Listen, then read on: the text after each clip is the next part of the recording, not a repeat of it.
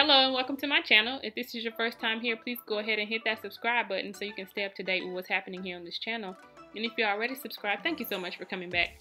It's been a little while since I've uploaded here on this channel, but today I want to share with you guys a makeup tutorial that I did some time ago. And also just to show you how I moisturize my locks and just this quick little style that I do every day. Just basically if I have to go out, but since we've been on quarantine, I haven't gone out much and I haven't been doing a lot of makeup either. But if you guys would be interested in checking out this tutorial, please stay tuned. So I'm going to go ahead and get started. I'm going to prime my eyelids and I'm going to prime my face. And I'm using the Farsali primer for my face, and I'm also using Max Paint Pot. And I can't remember the color, but I put it in the description box for my eyes. I'm also going to go in with this Jackie Aina palette. And in my last video, I told you guys how much I just really loved this palette. It's so good for like everyday makeup, and it's also great for if you want to spruce it up a little bit. So I love playing makeup. I haven't been able to do a whole lot of that lately, but this is one of my go-to palettes. I just really like pretty much all things Anastasia Beverly Hills, but when they collaborated with Jackie Aina, I just thought, man, that is a dynamic duo. So I really appreciate the colors in this palette and I love it a whole lot. But I just went into my crease area with the shade Ginger and I blended that into my crease area for this look, and then I'm also going in with the color Edges just to kind of deepen up my crease a little bit more. I'm not going to do anything major with this look. It was just the day where I was actually going out. I wish I could go out now, but it was just a day where I was kind of going out and I didn't want to do anything overly dramatic, but I wanted a nice look with a little bit of something extra. So I'm just going in, like I said, into my crease area and blending all of that out, and this is what it's looking like right now. Now I'm going to go into the shade Credit, and I'm just going to use that to deepen up the outer corner. And I just want to say, like, I really work against myself sometimes with brushes. Brushes can make or break a makeup look. And so right here I was using a fluffy brush, but if you use a brush that's a little bit more dense, when you go into that outer corner, it'll help you to see the pigment a little bit more. So I was just using the brushes I had in front of me, and that was what was working for me. But again, like I said, just try using a more dense brush to blend out that area and actually to see the color a little bit better. So I'm just blending that out right here just to kind of make sure everything is smooth. And now I'm going in with the clean brush to clean up my crease area just to make sure that there are no harsh lines and that it's kind of neat and smooth up there. Now I'm going in with my fingertip into the shade Ginger, and I'm popping this onto my lid. I kind of wanted to just mute it out some before I put another color on top of it. Like I said, this is a daytime friendly look and I wasn't trying to do too much. So I'm going into this beautiful color, and it's called Dwellers. If you guys know Jackie Aina, you know she says that a lot in her in her videos or whatever. But this is such a pretty color. It kind of has like a gold shift to it and also like a green shift. But I'm just using my fingertip to apply this on my eyelid. You could take a brush and dip it in some water and go into this color, and it will show up just as bright green as my sweater almost. But I just wanted to, like I said, make it real nice and neutral and keep it daytime friendly. So I'm going in with the brush a little bit to just add a little bit more on my eyelid. Again, I was working against myself and I could have gone in with a wet brush to make it stand out a little bit more, but I was just working with what I had. So I went back into that shade to go into my crease area just to clean up and make sure there were no sparkles in my crease area and just to really smooth it all out.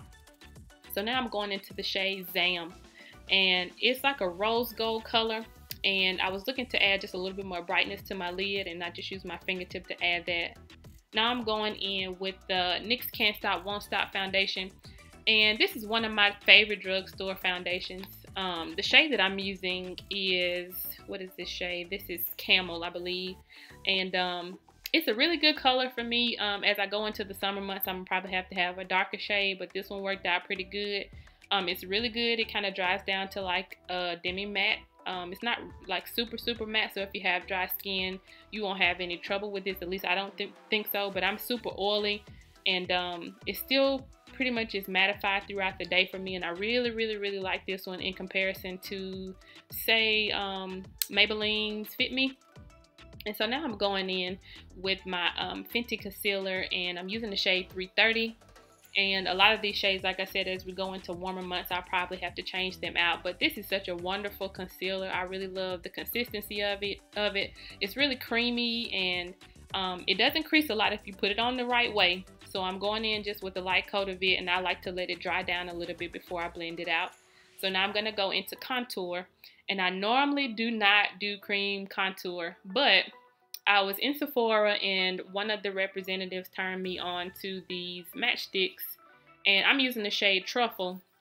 And so this is the Fenty Beauty matchstick in Truffle, and it just glides on so well. One of the things with cream contour for me that I just hate it, and why I never used it, is because I can never find any that blended well and that didn't cause me a lot of trouble. Like, I hate to go through a lot of trouble when I'm applying my makeup. But I really like this one. I love the shade for my skin tone. It looked really well. It complemented my skin tone. And like I said, it blends like a dream. And I also use this Sephora brush in this, I think it's a number 77 brush. I really like that brush for blending out contour. And so now I'm going in with the damp beauty blender just to blend out my concealer as I let it dry down just a little bit. And I am going to just blend that everywhere, and then I'm going to go in and set it after I blended it out.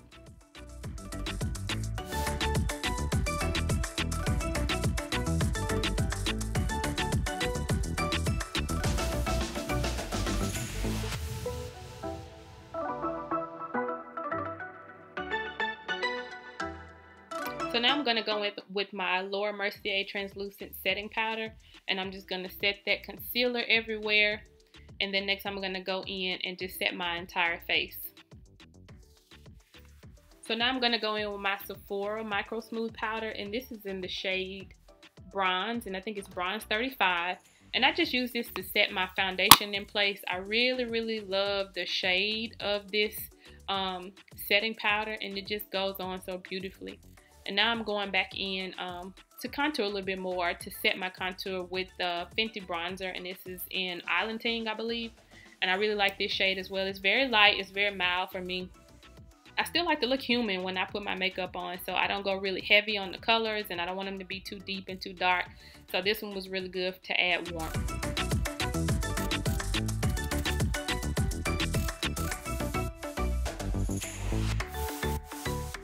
So I like to add a little bit more of a sun-kissed bronzer as well. The Fenty bronzer is matte, and so I went in with this sun-kissed bronzer, or this baked bronzer, and this by Milani, and the color of it is Soleil.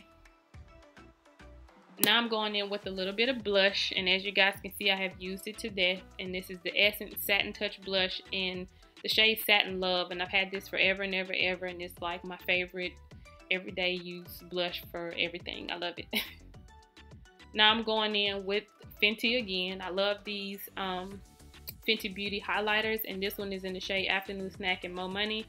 And I tend to use the one that doesn't have the most sparkle in it, and I believe that's the side Afternoon Snack. It just gives a really nice glow, and it has sort of a neutral undertone. It's not as much gold as a lot of the highlighters that I use, but for this particular look, I really did like this shade, and I just love these highlighters in general. I think I have to collect all of them, but this is one of my favorites. So now I'm going back into the palette, and I'm just using those same colors I put in my crease area to go under my lower lash line to sort of balance the eye look out a little bit. And I'm just going in with Credit on that outer corner to deepen it up some. And now I'm going to go ahead and take Soleil as an inner corner highlight, and I'm just kind of working it into my inner corners.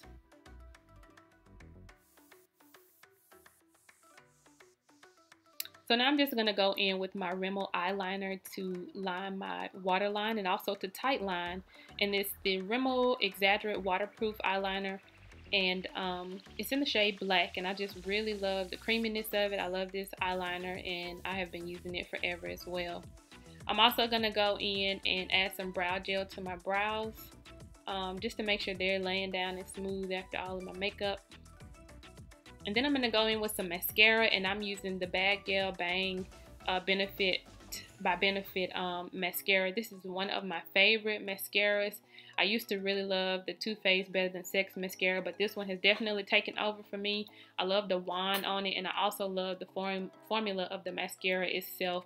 It doesn't clump up easily. The wand helps to smooth out my lashes and actually kind of makes them look like falsies. And so this is my go-to mascara right now. So I'm just cleaning up my mess here. And this is pretty much the final look. It's real simple. I wish the color payoff was a little bit better. But yeah, I really just like this natural look from that palette. So now I'm going to go in with this lip combo from Mented Cosmetics. I really absolutely love Mented Cosmetics lip products. They are very, very creamy. This lip liner is super, super creamy. And so is the lipstick. This is in the shade Nude La La, I believe. Both of them, the lip liner and also the lipstick is in the shade Nude La La. But if you guys haven't tried Mented Cosmetics, please try them out for their lip products. They are wonderful. Those are the only things I've tried by them so far, but I am a fan. I love the shade. It's like, I would say like a brownie nude.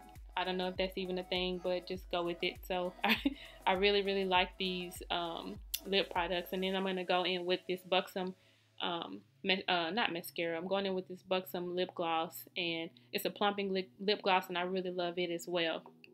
So now for the locks, for the hair, I'm going in with some rose water and glycerin mix, and this is just what I do on a day-to-day basis, especially when I don't have a retwist. I like to spray this on my hair and just kind of run my hands through it after I, to moisturize it, and after I spray it down really well. And then I go in with some oil to spray on top of that to sort of seal in the moisture a little bit. For whatever the reason, during this season my locks have been so dry, and I think I've been saying that for a long time now, but this is the combination that kind of works for me. I do have to do this every day and sometimes twice a day, really, with just the rose water. I don't go in with the oil each time.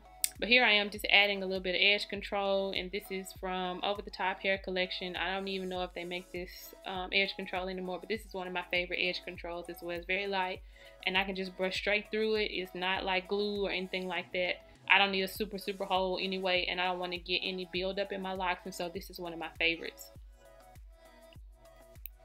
So this is the Olive Oil Sheen Spray, and I find this to be really good.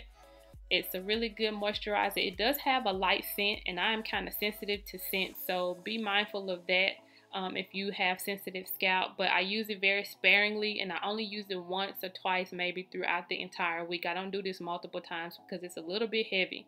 So I'm just kind of rubbing this through, moisturizing my locks with it. And again, like I said, this is something I do probably every day or a couple times a day if necessary. And here I am just kind of positioning my hair, just kind of getting it ready for my little tuck back on the side.